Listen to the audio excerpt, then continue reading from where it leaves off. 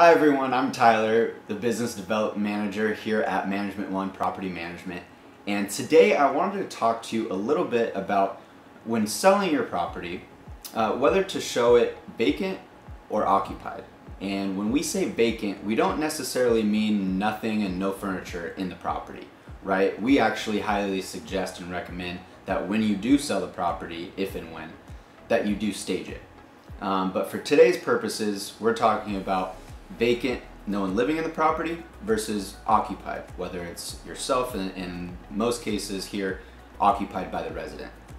Now, the first reason we suggest that you show it vacant is with showing times, right? So typically in a real estate transaction with the showings, you'll have three parties involved: the buyer, the resident or yourself, and the real estate agents. And that can get tricky at times. And especially if it's rented out, the resident doesn't like to be bothered that much. And so, that's reason number one. Reason number two is buyers in today's day and age, they want to visualize themselves living in the property, right? So if the resident or yourselves are still living in the home and you're showing it, it's not necessarily bad.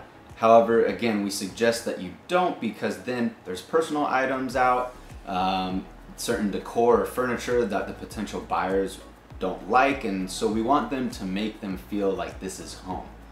So the third reason why we suggest showing it vacant compared to occupied is you limit your buyer pool. And what I mean by that is when it is occupied, especially by a resident or a renter, there's time limits on that, right? How long is the lease term on the current renter's timeline? And so the buyer pool limits to investors only in some scenarios, depending on the time frame again.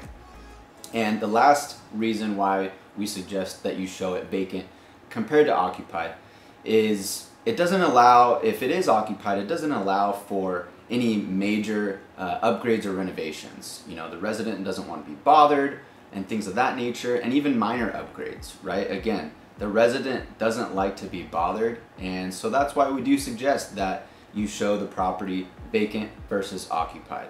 If you have any other questions, please reach out to us right away. Again, my name's Tyler with Management One, and we'll talk to you soon.